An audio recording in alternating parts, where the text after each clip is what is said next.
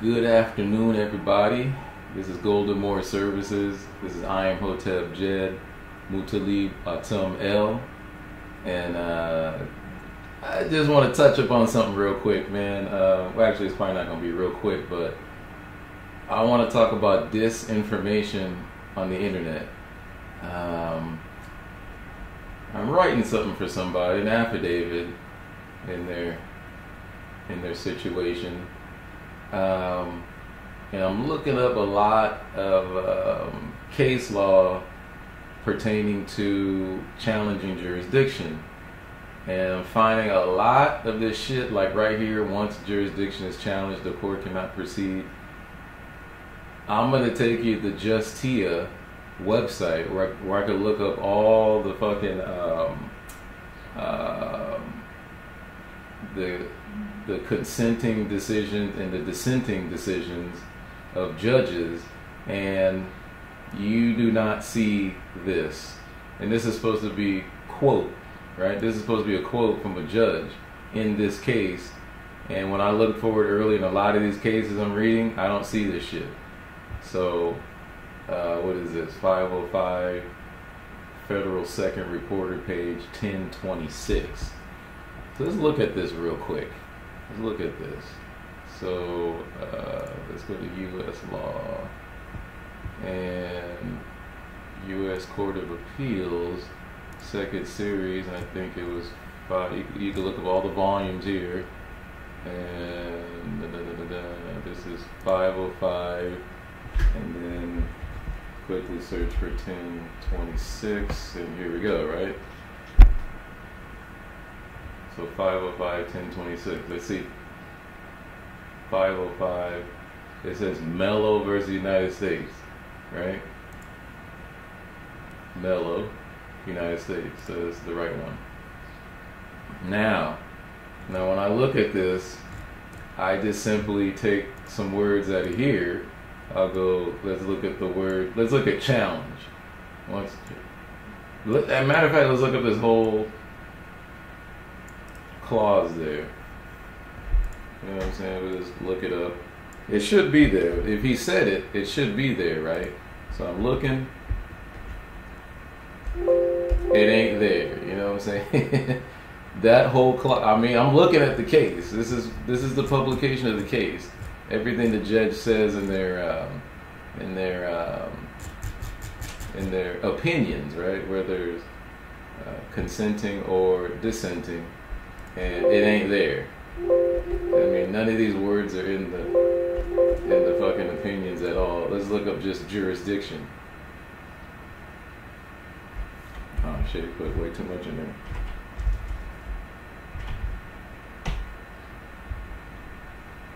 Jurisdiction.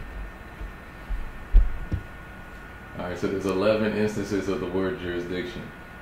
But we're looking for this exact quote. Once jurisdiction is challenged, the court cannot proceed.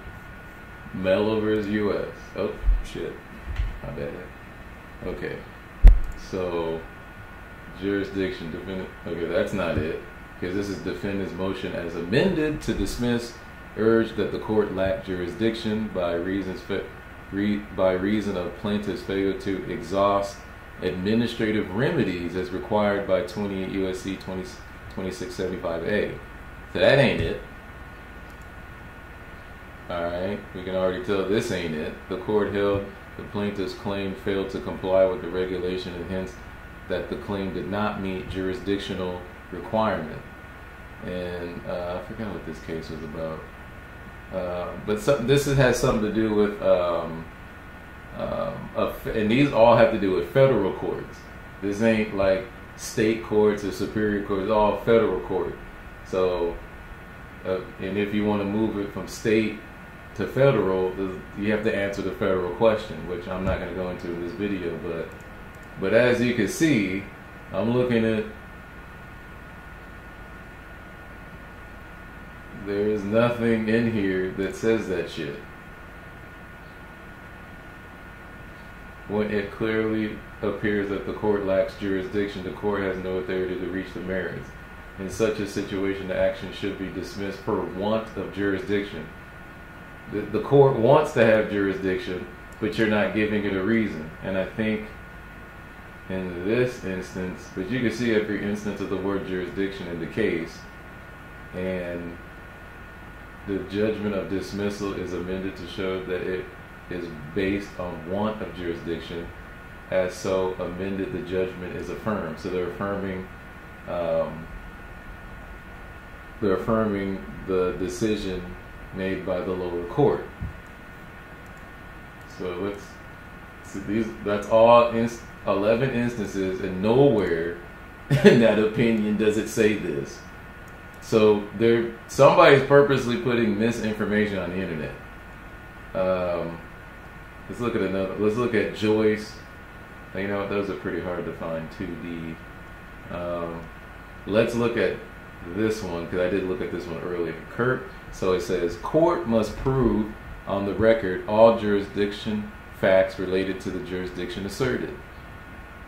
So let me go here. Oh, actually, let me look at this. 102, Federal Second Reporter 188. So let's go back. Go back. And I think it was 108. Let's see, 108, page 188. So let's look up 188. And okay, didn't look up 188 at all, but shit, they don't have 188 here. So let's so it's 102 or 10. Here it is. I must have looked it up earlier. Oh, they do have it. I don't know why it didn't pop up. Oh, that's 128.88. That's not it. 108. Okay, they don't have that one. I thought I found it earlier, but they don't have it. The law provides that once state and federal jurisdiction have been challenged, it must be proven. I couldn't find this one earlier either, but maybe I have some luck this time. But what I'm saying, a lot of this stuff is unproven. Did I really copy over it? Or did I just copy? Okay. Jurisdiction can be challenged at any time. Okay, let's look at this one, just to double check it and make sure it's real. So 495, 906.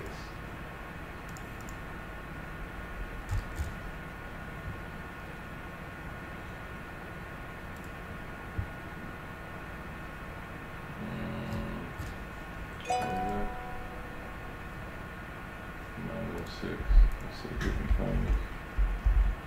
Alright, here we go. Something we can verify. So the law provides. Let me just type it in because it's doing a funny copy paste. It'll say the law provides. And if it's on here, Google will be able to find it on the page. But again, there's nothing in here where the judge is quoted verbatim saying the law provides. So again, let's look up jurisdiction.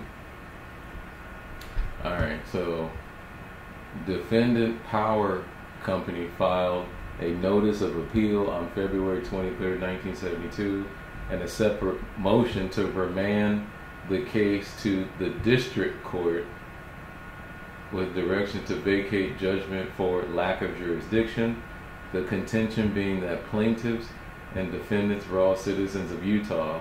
Oh yeah, this is the diversity of citizenship. So yeah, if you're gonna, I forgot what statute they're trying to stand on this one, but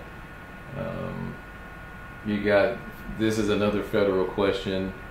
You can file under deprivation of rights. The county or the city is trying to conspire against your rights. You could bring that in the federal court. Another standing that you can have to bring in the federal court is an interstate commerce charge, where if you're doing business across state lines and you damage somebody or you commit fraud, then that can also be brought into a federal court. But it has to cross state lines. You have to be doing business across state lines. Or if you commit a crime, across state lines. Of course, the feds got jurisdiction. So anyway, let's read this. The remanded the cause to the district court for the sole purpose of hearing or determining the federal jurisdiction issue. So this is like a discovery. This court retained jurisdiction of the matter following completion of the district court hearing. This required the parties to show why the case at bar should not be summarily reversed with direction to dismiss for lack of jurisdiction. So it's being, the court is taking the position right here that whatever's going on here, they want to hear, they want you to file some affidavits of proof that this case should go back down to the district court, and then the district court is supposed to dismiss for lack of jurisdiction for diversity of citizenship. So let's read more. So you can tell this, you can just tell it's not in here. It's not in here, y'all. So we're looking for this exact phrase. We're looking for this sentence right here. The law, it ain't in here. I'm telling you. The law provides. It's not here, dude. So a lot of motherfuckers is using this shit in their paperwork, and I was double checking some paperwork I received from someone else. I'm not gonna say their name, but they were quoting a lot of this shit, a lot of this stuff. You can find this anywhere on the internet. They even got a Facebook page on this. But it's misinformation. I bet you the feds is behind it.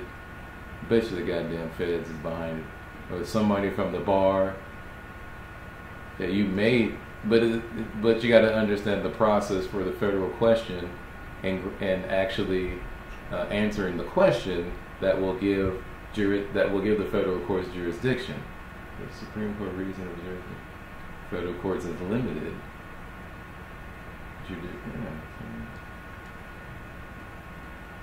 Objection, cannot waive jurisdictional requirements. So I'm going through this whole thing because I don't, if he's right, the guy is right. If the people who quoted these case citations in the quotes, okay, it's nowhere in here. So that's what I'm saying. There's a lot of disinformation on the internet. So people need to read their fucking paperwork, and they need to double check it. I don't give a fuck who it came from. Double check the fucking paperwork, man. You can come to this website.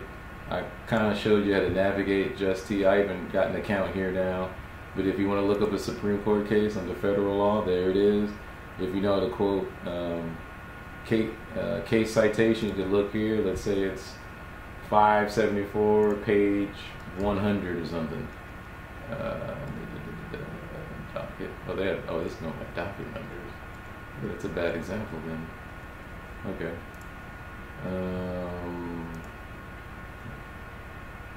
They're going by docket numbers. Hold on. Okay, here's the page number. 300 USC, U.S. Supreme Court Recorder, and then page 1. So this is Tabor versus Indian Territory. So that's how you look up stuff. You know what I mean? You come here, if you see like U.S., let's go over here, like U.S., like 495, Federal Reporter, 2nd edition, in pages 906 and 910. You would just come here, and hopefully they have it in here, you see, Federal Reporter, 2nd series, volume 495, and then I don't think I found it by search last time, so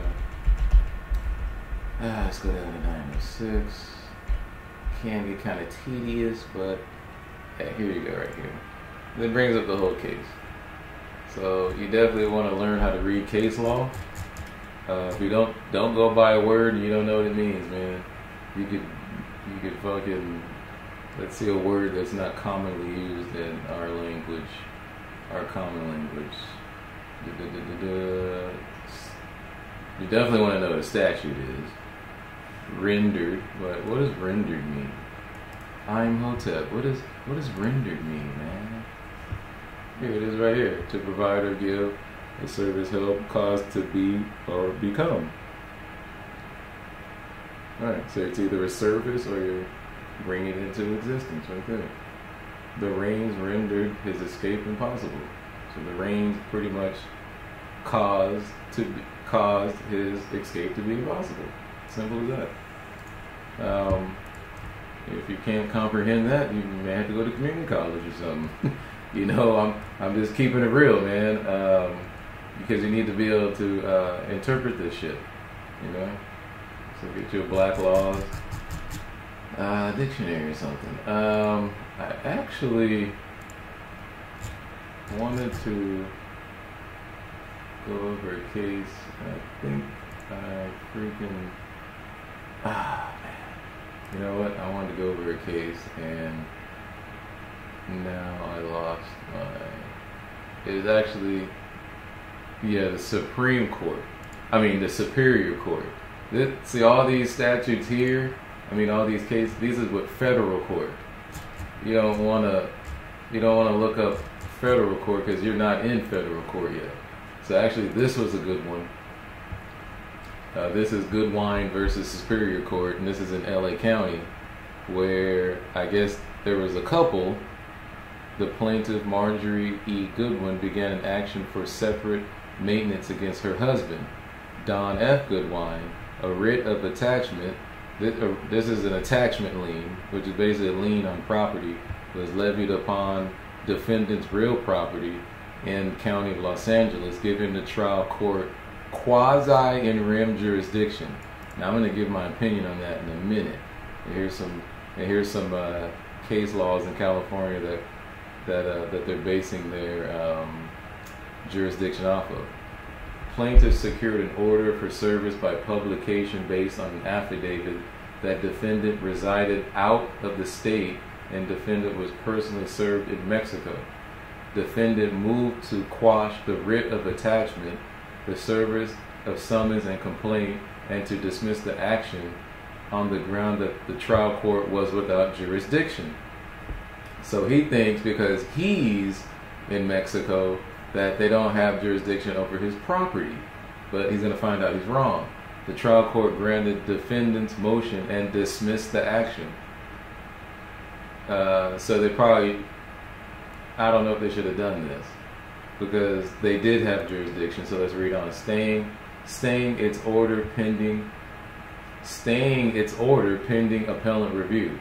Oh, okay. So they did grant the defendant's motion, but it's on pause. A stay is to prevent something from happening in the court. So they're staying its order of pending appellant review because the plaintiff, she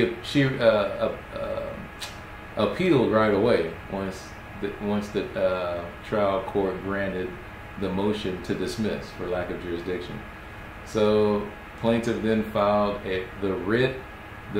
this petition for a writ of mandate to compel the trial court to vacate its order dismissing the action. So she petitioned, she filed an appeal, and then she filed this petition with the Court of Appeal for a writ of mandate to compel the trial court to vacate its order dismissing the action. Now, you cannot write a writ of mandate. This has to come from the court. So that's why she's petitioning the court for a writ of mandate to compel the trial court to vacate its order, because the writ of mandate has to come from a judicial court to a legislative court. The superior courts are legislative courts, not judicial courts. So she's asking, a petition basically means to beg or ask for a writ of mandate, you know what I'm saying, to vacate that order and dismissing the action. So anyway, this goes, tells a little bit of the story about the background of the Goodwins, how they got married in Nevada in '55, moved to California, and then moved to Mexico.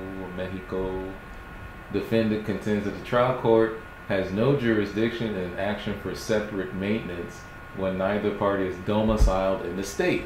There is no merit in this contention. In an action for divorce, domicile is dispositive. since the domicile of one spouse within the state gives power to that state to dissolve a marriage wheresoever contracted. So, I mean, this gets kind of tricky because they got married in Nevada, but they moved to California and then they moved to Mexico. But this is for a lien on the home by the wife. So the state in which one spouse is domiciled is deemed to have sufficient interest to terminate the marriage. So this is a statement, a declaration statement. So the state in which one spouse is domiciled is deemed to have sufficient interest to terminate the marriage. So even though they're married in Nevada, California has an interest to terminate the marriage because they're going to make money off of it. That's why. Because divorce and marriage is a multi-billion-dollar industry. So anyway, thus a state has the power to grant an ex parte divorce. Ex parte means the other party ain't even got to be there. Ex, the other party, divorce to a domiciliary wife without personal jurisdiction over the husband. So they're saying that they don't have any personal jurisdiction because he's out of the country and out of the state over the husband, or quasi in rem jurisdiction over his property in an action. Okay, so I'm not going to read the rest of this. Y'all can find that. But jurisdiction is granted. So the court made a procedural error in deciding whether they had jurisdiction or not. Since the property is in LA County, they do have jurisdiction, so they erred. And so when she, what's her name? Marjorie, when she filed an appeal, she was actually granted the appeal, and I think the case was